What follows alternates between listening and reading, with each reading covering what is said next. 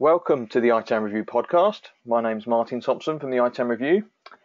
This is a special podcast in that we are recording a podcast, but we're also recording a video. So we're going to try our best to describe both today. But if you're feeling that you're missing out on some of the images, then please check out the screenshots and the video that comes with this podcast. All will be explained in due course. So today I have Jason Keogh from 1E. Jason is the editor for -3 of the ITAM standard and is also a long-term supporter and friend of the ITAM Review. So welcome, Jason. Thank you, Martin. And you're going to take us through where we are with -3, and I believe it's just, is it in the market or it's going through the editorial process, if I remember rightly? It was released in April of this year, so it's brand spanking new. You can see their first edition, April Fool's Day 2016, maybe. So you've got a few slides to show us, and we'll it'd be great to hear where we are with the standard. So how is it being used at the moment? Yeah, thanks, Martin. So this standard has been under development for many years, and I'm delighted to say that it was finally released in April of this year. So it's fully released, and some companies, certainly 1E, have been using it behind our products, and other companies are beginning to leverage it as well. And we're seeing a lot of it now being requested in RFPs. People like Gartner have gotten very strongly behind it and suggest that it's of benefit. And I'll explain to people as we go through this why it's of benefit. And we're seeing it in about 60–70% of the RFPs that come in now, that they're looking for ISO 19770-3 compliance. And that's what we're going to talk about, how it's going to change ITAM. Okay, and for those that are new to the standard, you have the -1, which is the best practices. -2 is the tags, of putting tags when software is installed. And how does a -3 tag come about? So -3 is an encapsulation of what you're buying. As and when you make a transaction on software, that's either an external transaction where you're buying something from a vendor, or it could even be an internal transaction where you're allocating software to a different business unit. And what -3 does is it allows you to actually encapsulate that complexity. So what it looks at is, your entitlements. What is it that you're buying? The product, the edition, the quantity. Is that a bundle? Is there a limitation on the use? What are your rights? What contract does it relate to? What is your license? Is there maintenance? Is this perpetual or a subscription? All of these details. And as ISO, we couldn't dictate to Microsoft or IBM or any other software vendor how they should sell or license their software. So what we did was, in order to provide clarity and understanding for end users when they're buying software, we provided effectively containers. And we said this is the descriptor, the containers that should hold that data. So you put the name of the metric in here, you put the description of the metric in there, you put the quantity into this one, and so on. And that's what a -3 tag is. So how does that actually come about? So when you, for a -2 tag, you install some software, and presumably the XML tag gets installed on the desktop, say yes, I've got that software installed locally. How does it happen with the -3 tag? How do you actually get hold of it from the vendor? Is it part of their portal? Or are we not there yet? No, we're going there, yeah. So first of all, we want everyone to request that when they're buying software, the vendor provides them with an ISO 19770-3 tag, or an ENT tag for short, when they're buying the software. And there's very good reasons why they should do that, which I'll touch on in a second. But some vendors are looking at adding it to their portals, so that if you have a compliant tool, you can connect up to the portal, suck the data out of it in -3 format, store it in -3 format in your local repository, and then away you go. But -3, rather than having a file on every machine, that doesn't work obviously from a licensing point of view. What it has is it allows for the creation of a centralized repository called an entitlement library. And that entitlement library is where those -3 tags get consolidated. So any of the SAM tools can become an entitlement library, and it envisages the requirement to have a tool, because it's very complex to manage licenses. So let's take something like the Microsoft MLS, or how would that work would that be in a -3 format, or would they provide that in a -3 database? How does that work? They would provide it in a -3 format. So literally, you would connect up to the MLS portal, provide a username and password, and through an API, it would download your licensing position from Microsoft. Likewise, IBM's Passport Advantage do the same thing. And likewise, even your resellers could provide a -3 compliant portal. So if you were looking at, Software One or any of the other resellers that have portals, they could provide out a list of what it is that you've bought from them in a -3 compliant format. That would allow you to sync it down. Right. When you buy software, either through a reseller or directly from a vendor or whatever, if you ask them for a record in -3, it means you're getting a consistent and ISO aligned sort of description, and that description is complex enough to cover any type of metric. So one of the key things about it being an ISO standard is that IBM people worked on it, and Microsoft people worked on it, people from Symantec, people from some of the big four auditing firms, etc., large and distributed group around the world. I'm just the editor of it, pulled it all together. So basically that means that Microsoft and IBM and several other vendors have satisfied themselves that the standard is sufficient to handle all of their edge case metrics. So it literally can handle any metric from any vendor. And when you get a tag, that's the vendor or reseller's position as to what you've bought. If you import that into your tool, you don't have to type anything in manually, so it's much, much faster. And it's much more accurate. Presumably, it means less consulting and wrangling of things, and more stuff can be done electronically. Or is that a pipe dream? No, it's not a pipe dream. It's absolutely correct, and the human element should be minimized here. When at the moment, if you buy some software from IBM or Oracle or whoever, and then you go to record that in your SAM system, you're probably typing in a SKU or picking something from a list to say this is what I've bought and this is how many. There are then assumptions being made either by you, the user, or by the SAM tool as to what that means in terms of your actual rights. Okay, so then your position is based on that set of assumptions going forward. What -3 does is it eliminates a lot of those assumptions. It is an actual record that's agreed and was recorded at the time of purchase as to what was bought, and when you import that, it's accurate.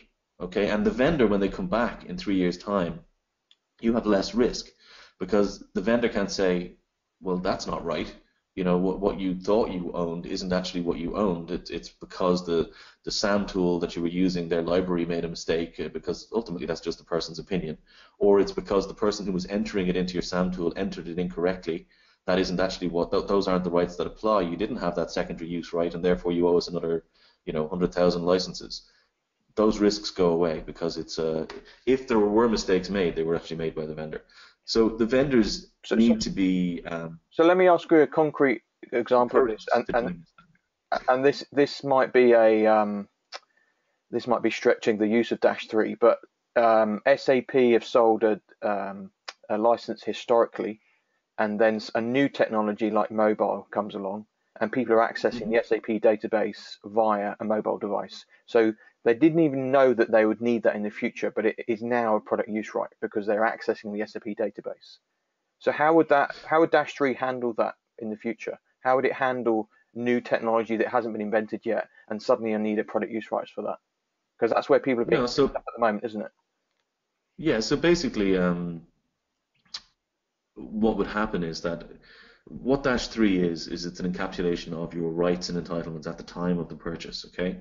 Now, let's say a new version of the software, SAP or whoever's, comes out, and that version allows you to now have free access if it's from a mobile device. That's a new right that SAP have applied.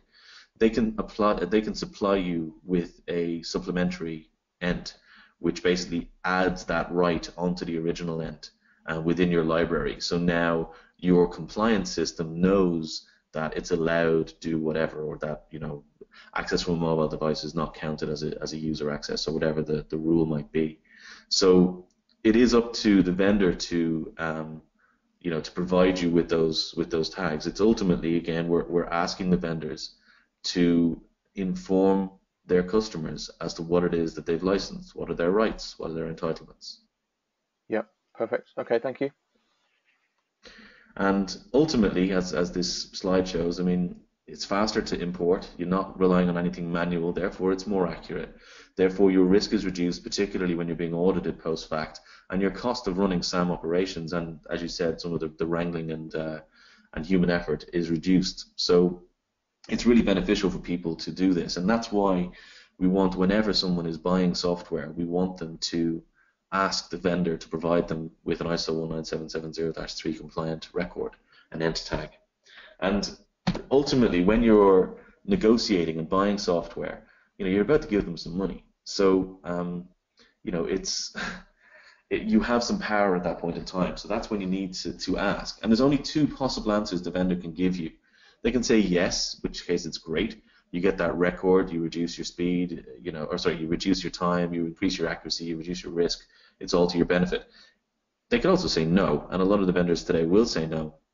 But you're buying software from them, and it's very reasonable to ask that they give you a record. Effectively, an ent is like a receipt, and it's not just a financial receipt, which your procurement systems aren't really capable of providing the data, as I'm sure you know, that you need to encapsulate licensing. So when you're buying software, you need this additional, what are my rights, what are my limitations, kind of data, which is what this gives you. It's a receipt of what you're actually buying. So if they say no, we're not going to give you that, it's a negotiation. Ask for something else. It's very reasonable to ask for that. If they say no, say, okay, well, I want a discount, or I want you to provide me with a waiver from audit for the next 3 years, or I want whatever is relevant at that point in the negotiation.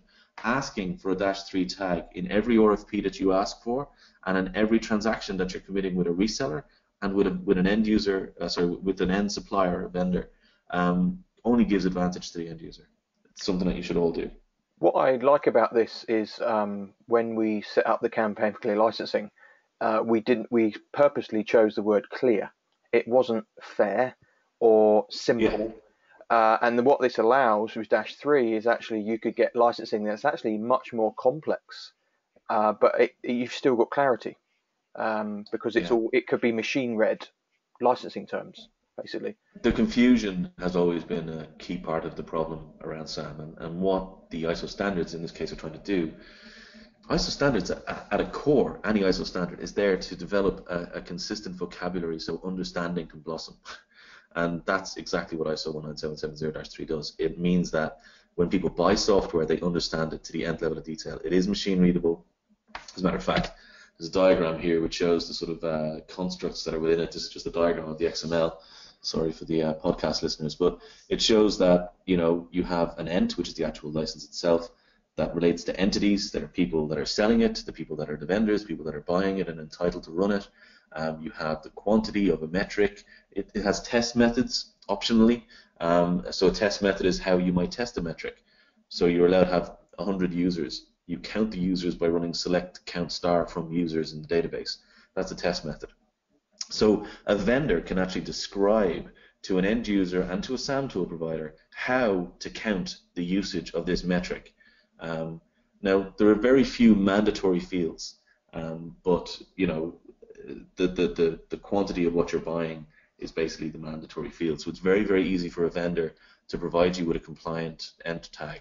But if they want to go whole hog and give you things like test methods, they can as well, and that's pretty cool. So it'll tell what versions it's valid for, what rights apply, any limitations on those rights, the contract and order information, all of that is encapsulated. And for those listening on the podcast, this is we'll share the screenshot on the blog post that accompanies the podcast, but it's basically a tree structure of where all the data is stored. And I believe you also show the actual XML code that goes behind that as well, Jason. Yeah, and it's a very simple XML. This is some of the basic stuff, but all it's saying to read through it is that there's an ent which has an ID, which is relating to an entity called Fabricam, who are a software creator and an ent creator, and an entity called Acme Corp, who are the entitled entity. So Acme Corp are buying something from Fabricam.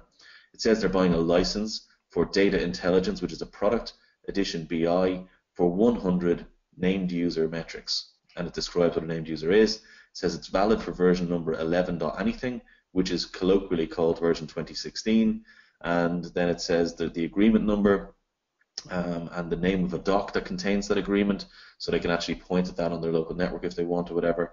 And it has one right in it, which is a perpetual use right, and it describes that right, and that's it. And this XML, which is obviously bloated because it's XML, fits on, less than a page if it was printed out. And it's a very, very simple thing for, any vendor to provide, and it's very reasonable to ask them for it. So with Dash, one of the cool. Sorry, Go ahead. but with Dash 2, you can retrospectively create your own tags. How does the Dash 3 work in terms of, you can't create license entitlement yourself, can you? Well, you can record it yourself. So when you're these entities here, FabricCam in this case are the software creator and the ent creator. So it's saying that therefore it's a canonical ent. Okay, it's like these guys wrote it and they're the ent creator. This is the fact. Okay. Definitive. So you can obviously use a tool to create a tag as well, like AppClarity, our tool. And if you do, it would say that you were the ent creator. So if you're working Acme Corp, it would say entitled entity and ent creator. And therefore we'd know that this is Acme Corp's picture or opinion as to what was bought, as opposed to this tag, which is FabricCam's opinion as to what was bought. And if we have a situation where Acme Corp have their own opinion and then later they connect it up to a portal where FabricCam have their opinion, we should be able to match them up and say, okay, well, this actually relates to the same quantity of the same product effective from the same date. So it's actually the same thing. And we can say that, and we can then say that as the FabricCam one or the vendor's one is canonical, we're going to prefer the vendor's one over our own one, and that way you again benefit from the risk. So that's where the vendor said no when they sold it to you. You recorded it yourself, and then a year later they decided, okay, we'll get on this bandwagon and started providing Dash 3 portals, and they did so retrospectively. So that'll still work. So on that point, who is actively doing this at the moment?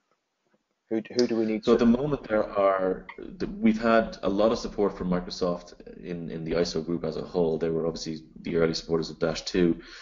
They did a lot of testing on Dash 3 as it was being developed, and they've been working to ensure that they can encapsulate anything and everything, which they have.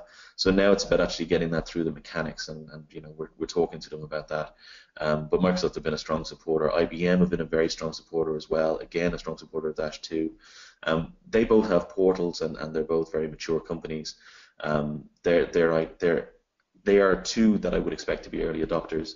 Other people were involved in the definition of it, like Symantec and so on. Hopefully they come on board.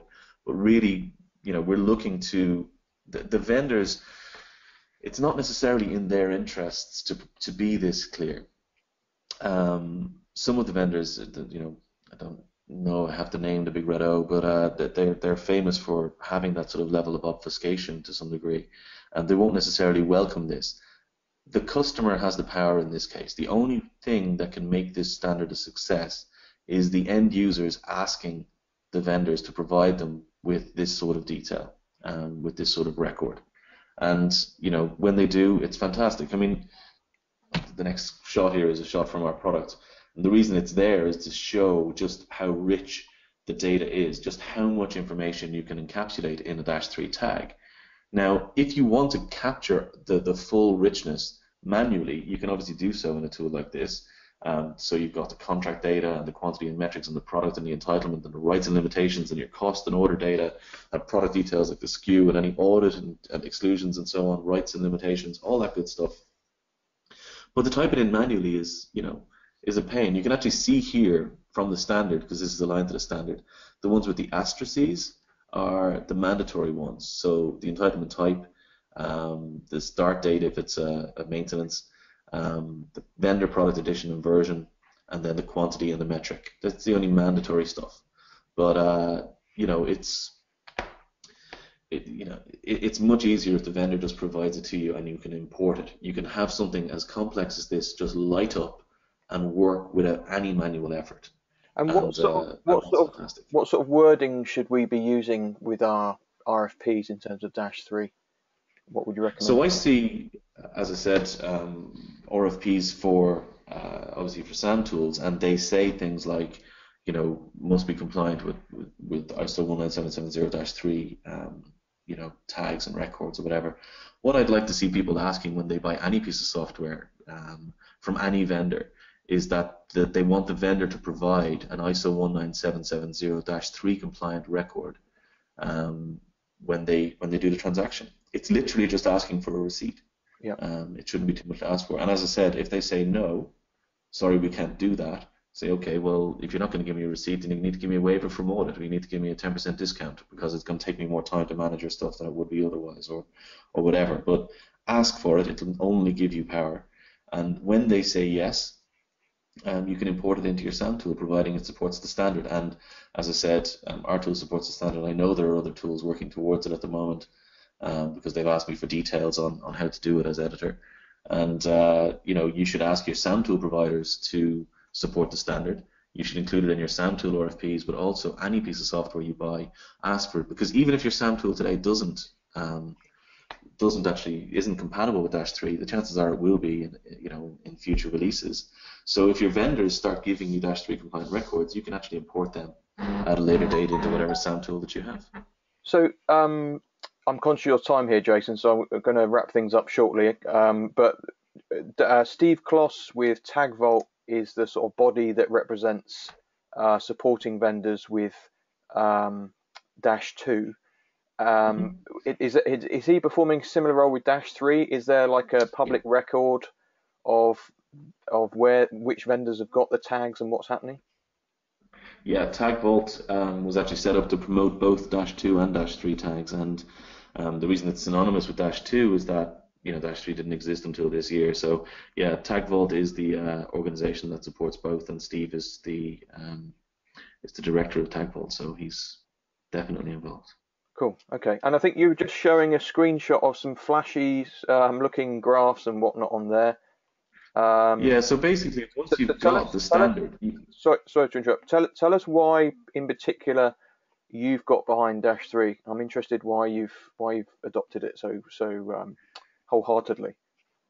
Sure. I mean, well, first of all, we were developing a tool for managing licenses, so it was the standard for that. So it made a lot of sense to use it, especially because I was the editor. But once you're behind the tool, once you've got it, you can encapsulate so many things. And this is a BI dashboard sitting on top of the data that comes from Dash 3. But you can see you can model out your contract renewal dates by value, when you're due to spend what. You can look at your entitlement breakdown by type, by vendor, by product, all of this kind of stuff. There's so much richness of the data, and you can actually drill into any of these and get far, far more data, looking at the sort of from the previous screen, how much data can be encapsulated. But it's just so powerful, and that's why we got behind it. And this podcast and as editor of Dash 3, really what I want people to do is understand that it's a new standard, that it's a common framework for describing software license transactions. It literally is clarity. Includes information on the products that are licensed, the contract, the metrics, and it can eliminate data entry when it comes to recording licenses. Ultimately, leveraging the standard helps SAM, practitioners reduce their risk at time of audit, but the standard won't succeed unless the vendors and resellers provide the data in that format, and they will only do that if customers demand it. So ask your vendors to supply you with Dash 3 end tags.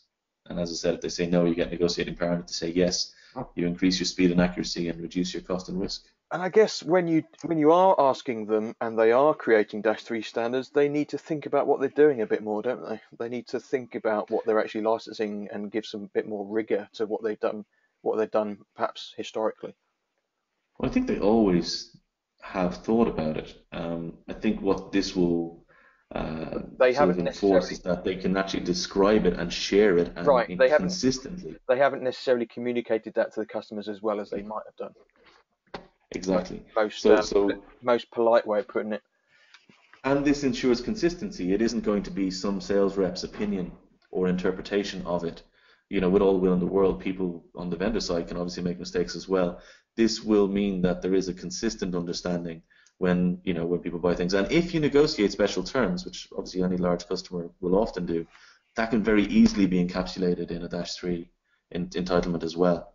So it'll be a limitation or a modification to a right or an extra right or whatever it might be. But that thing that you negotiated gets encapsulated as well. So that 3 years' time or 5 years' time, when you get audited and that sales guy is no longer there, you're not trying to scrabble back and look at email records because I knew the guy told me we would be allowed to do that. You actually have it encapsulated, and it just de-risks things for the end users. So just one final quick question just to wrap things up, Jason.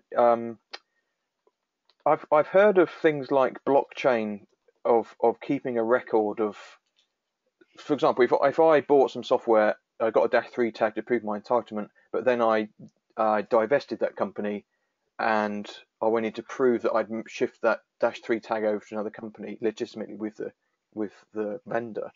Is things like blockchain a way to do that?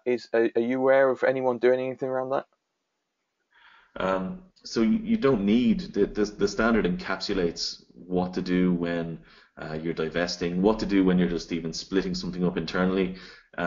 So you might want to you bought 1,000 licenses, you break them into 3 equal groupings, and you send them off to different divisions, so each one gets 333 licenses, and then you divest one of those divisions.